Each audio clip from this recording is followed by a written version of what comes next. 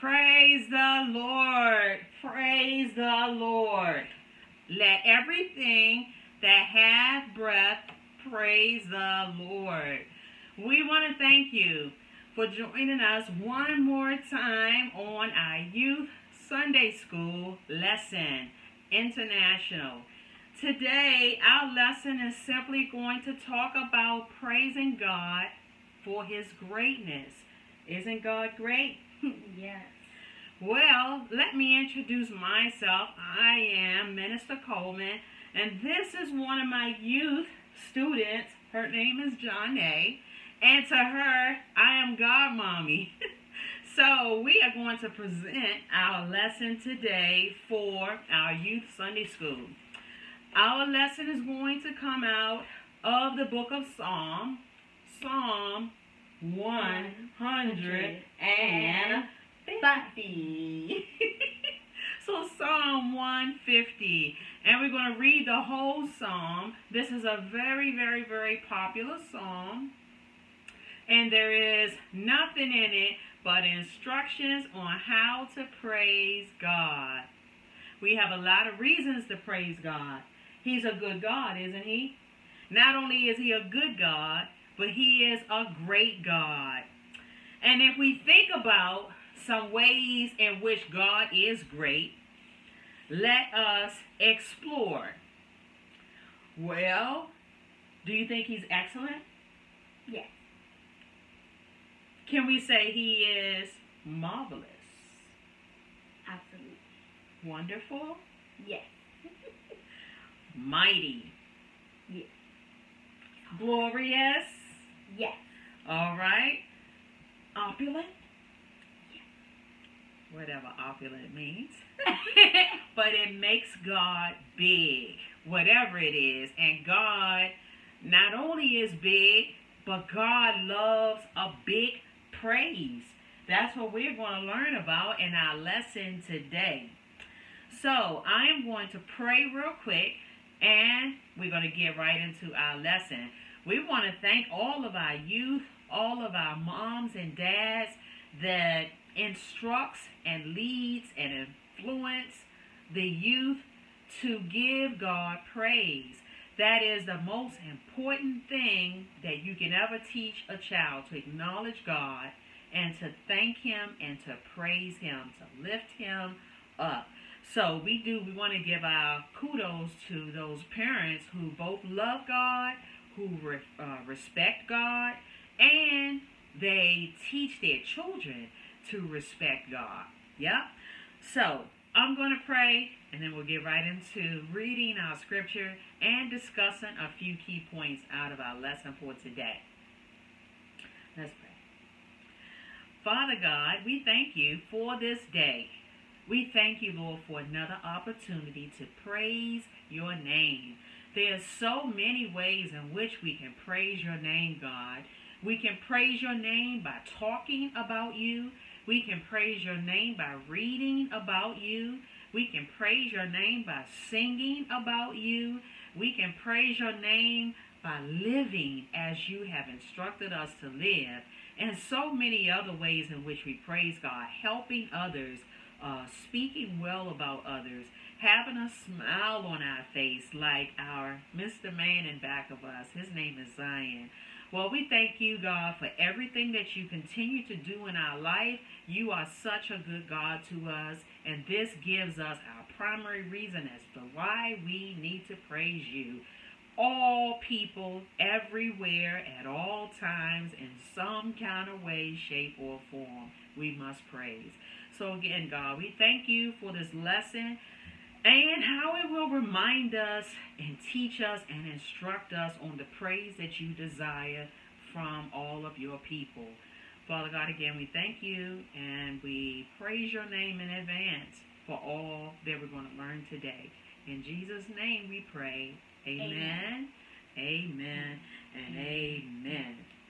So, if you have your Bible, I'm going to be reading our lesson from the King James Version. And at some points, I'm going to have Miss Johnny to do some reading for us today. I told her I was going to use her in the video today. She is a very bright student, and she loves God, and she likes to participate normally. She might be a little shy on the video today, but we pray that you would help her to feel welcome, because with her being obedient and her being willing to sit here today, she is actually exhibiting praise to God. So we definitely want to encourage our students and our young people to never feel shy or afraid to do things in the church or within the church setting for God, because he sees, and it makes God so happy to see young folks praising him and teaching others about him. Okay? So let me read the lesson for today, because I don't want to hold you long. But this lesson is so important. You know, we've been reading and talking about praising God in some way or for some reason over the last 2 months. And we've learned a lot. I don't know if you have been tuning in to some of the previous Sunday school lessons, even for the youth or for the youth and their families. But if you get a chance, go back, because it really helps to build you up. And it gives you so many reasons and so much knowledge as to why praise should always be a part of your life. Praise unto God. We find a whole lot of other reasons to be excited and happy and overjoyed about things, but we want to make sure that we don't leave God out. He is the center of our happiness. He's the center of our joy. Isn't that right, Zion? Yeah, you see, he's already smiling. Yes, so God is worthy of our praise, because it's in him and in the praise that he allows us to be able to live, to be able to move, to be able to have our being. So whatever we are today, it's because of him. And so because of that, we got to praise him. We just simply got to praise him. We can't leave him out, okay? So our lesson for today, let me go on ahead and read, and then I'm going to go back and I'll review the 6 verses that's a part of our lesson text today, and just talk a little bit about what's important in the lesson. So our reading goes as follows. Praise ye the Lord. Praise God in his sanctuary.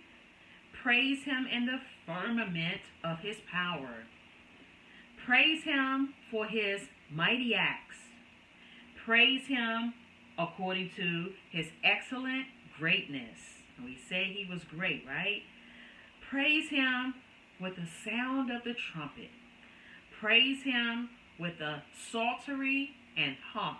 We're talking about now all the instruments.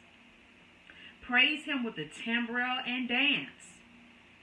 Praise him with stringed instruments and organs. Praise him upon the loud cymbals. Praise him upon the high-sounding cymbals. Let everything that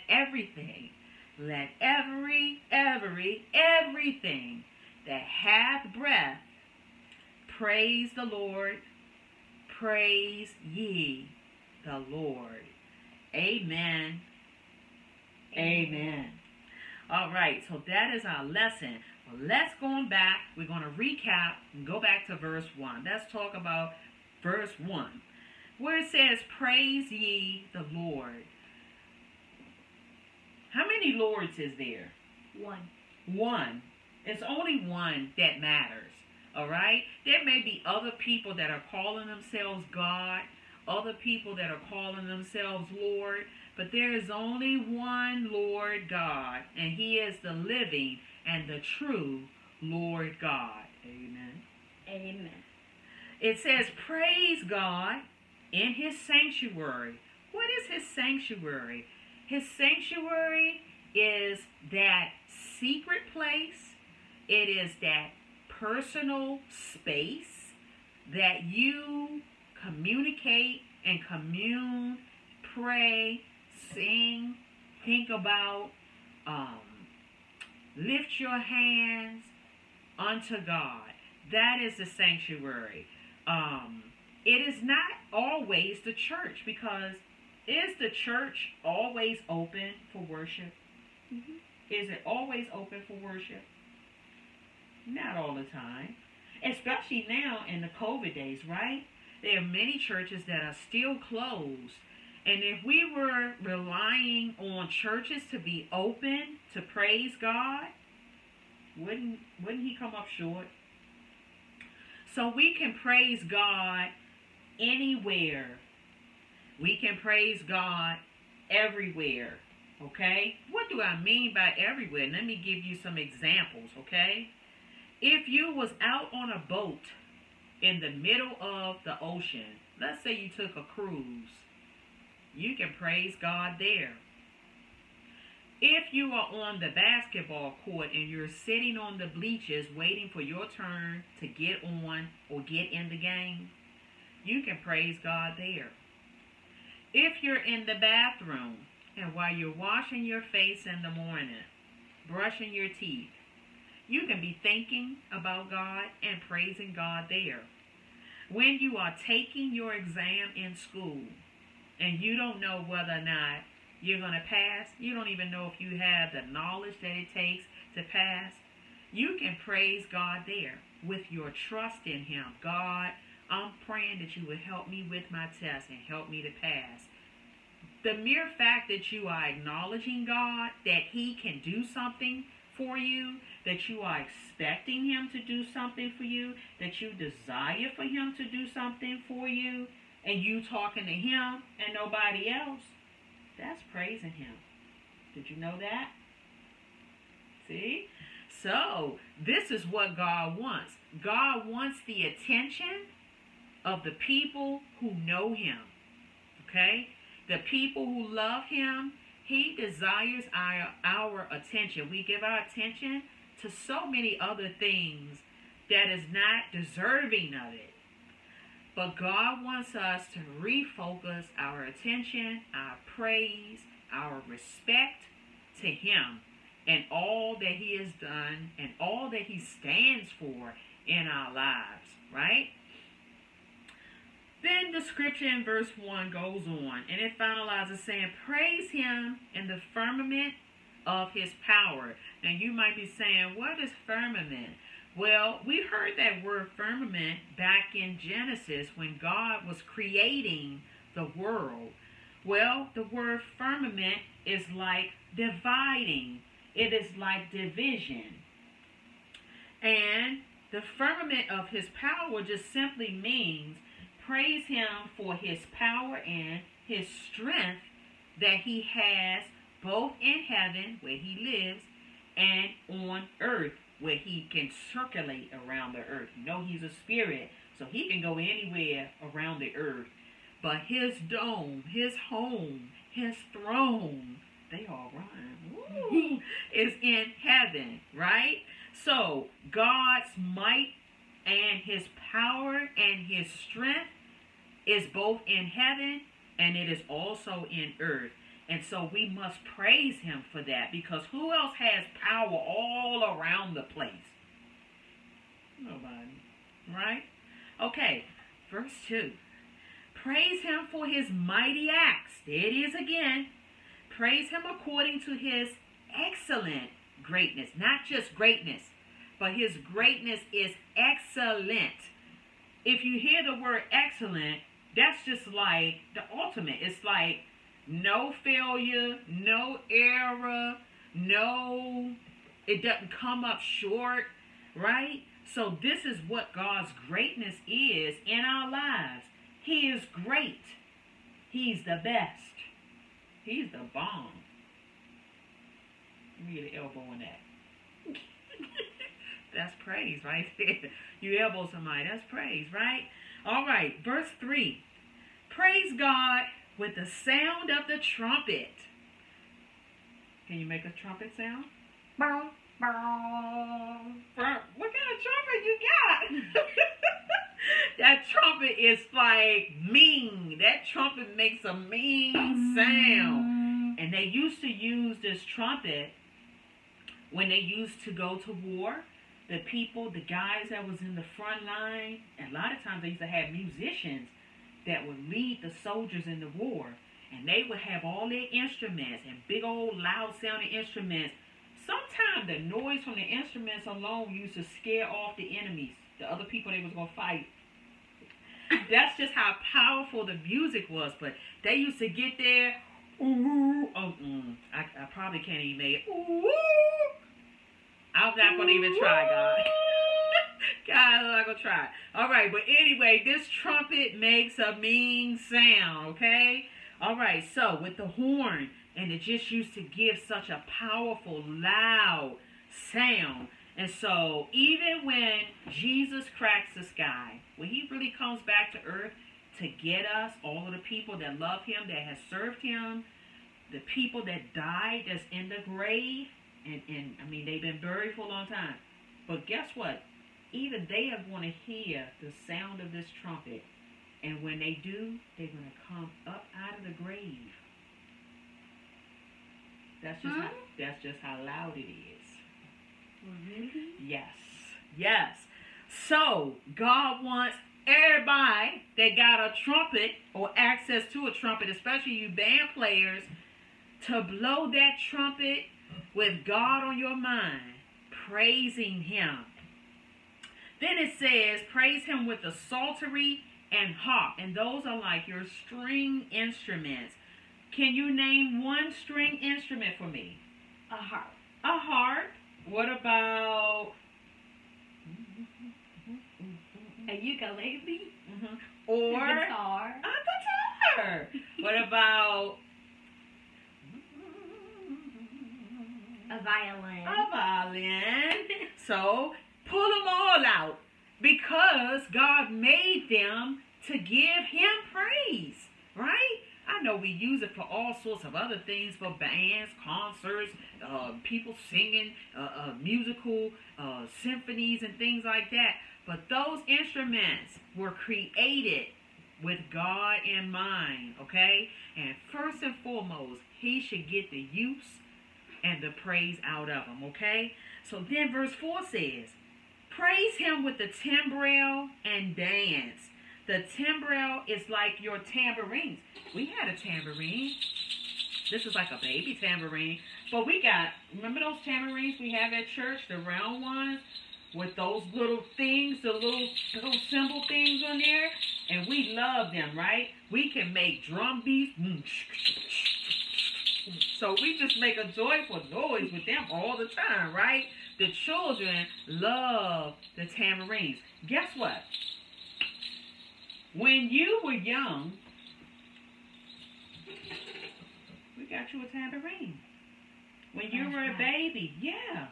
So they have little small tambourines where you can teach your child from a baby. I mean, from 1 year old or maybe younger. You know why? Because even children have the Spirit of God. They love to hear sounds.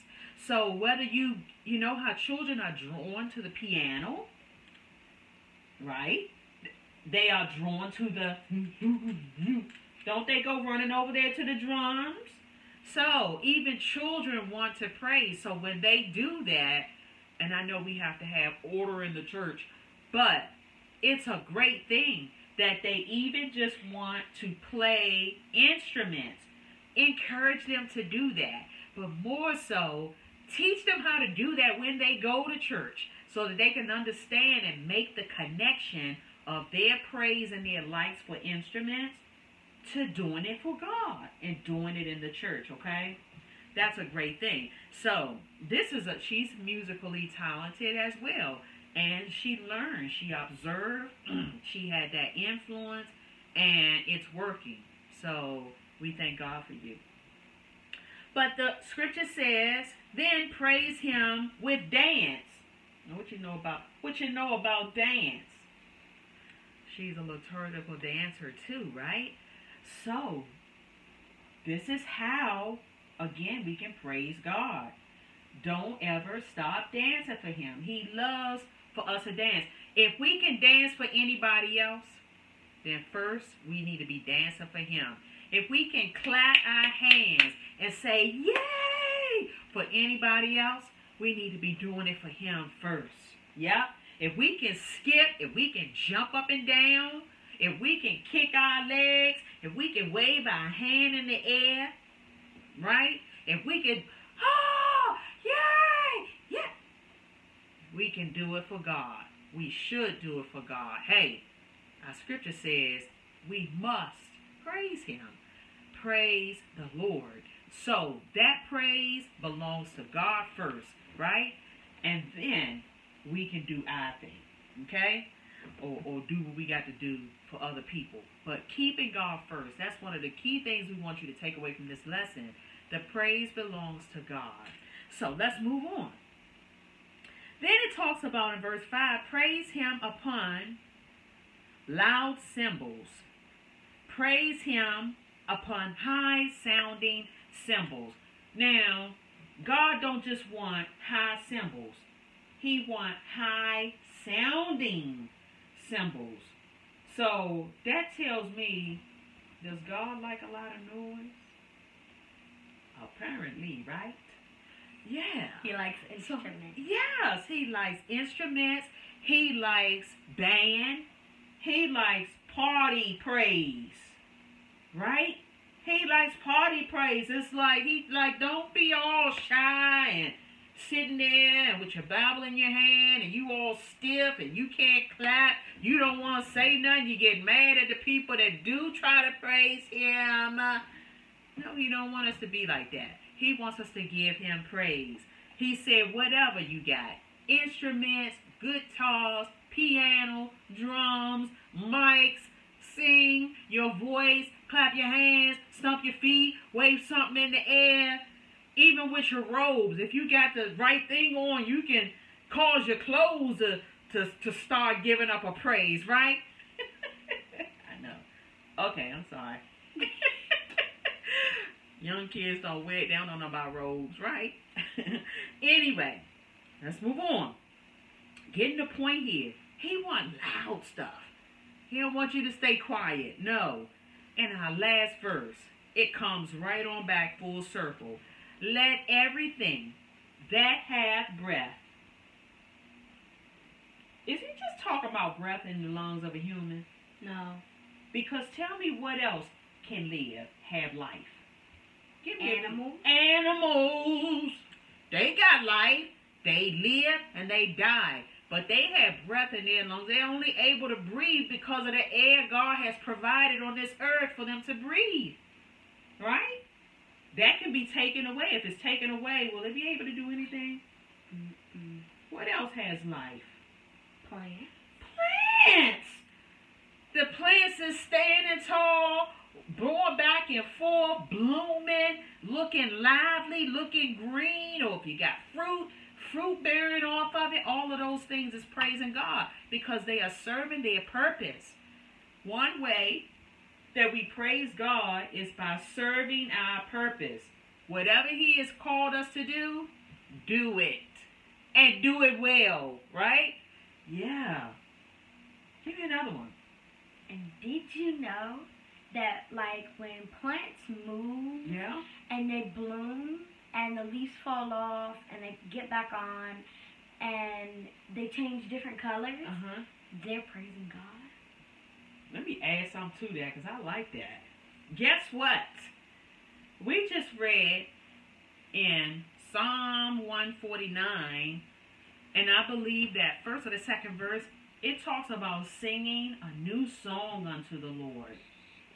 And guess kind of like this, what you tell me about these leaves as they fall off and then they rebloom. And before they fall off, they have beautiful colors, all kinds of beautiful colors. That's almost like singing unto God a new song. Because the newness, it falls off, but it's so vibrant and beautiful before it does. But then they all come back. And when they come back after falling off, they coming back with a new leaf. Right? It's new. Time. Yes. And then they're going to start all over again.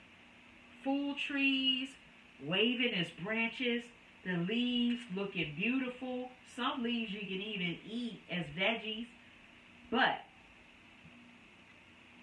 you don't want to eat them. I don't know about that. Anyway,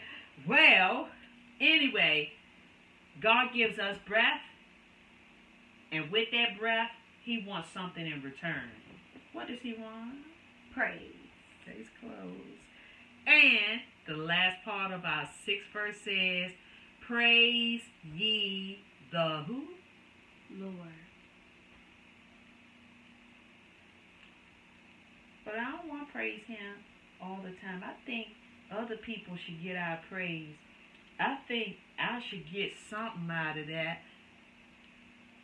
What's up with that? When we giving other things our praise, you think God like that? No. Why do you think he don't like that? Because the Bible tells us that God is a what kind of God? Is a jealous God.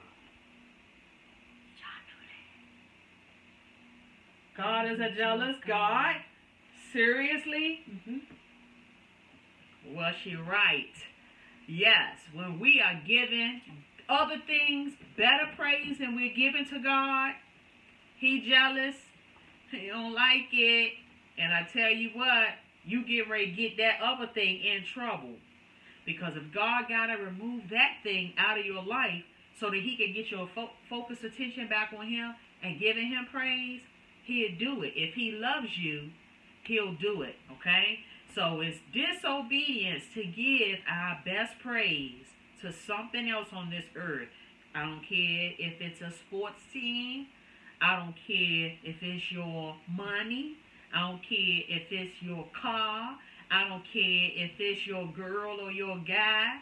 I don't care if it is your career. I don't care if it is your body trying to make you look good. If you're giving praise, if you're giving attention, if you're giving glory or honor or adoration, it just looks so. If you're giving any of that to anybody else or anything else greater than what you're giving it to God, then you're out of order. You got to get that in order. You got to check that, right? Mm-hmm. Okay, we got some work to do on that, right? Okay, so, but this takes care of our lesson and explaining our text. This was a great lesson. All this just telling us is that there are, first of all, so many different ways in which we can praise God that God considers it praise unto him. Give me a few things again as we wrap up. What ways in which we can be deemed as praising God when we do what such things? We can sing. We can sing. Use our voices. We can dance. We can dance. Dance right. Don't dance provocative. No crazy dancing. But dancing in an honorary way. Okay? As though God was sitting right before you. You're not going to do seductive dancing in front of him, okay? So let's keep it right, people. Keep it right. What else can we do?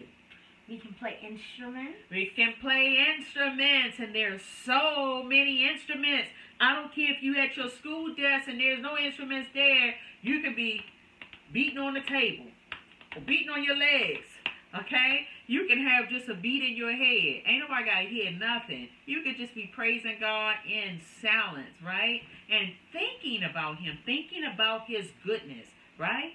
Give me another way. This. You can read the Bible. You can read the Bible.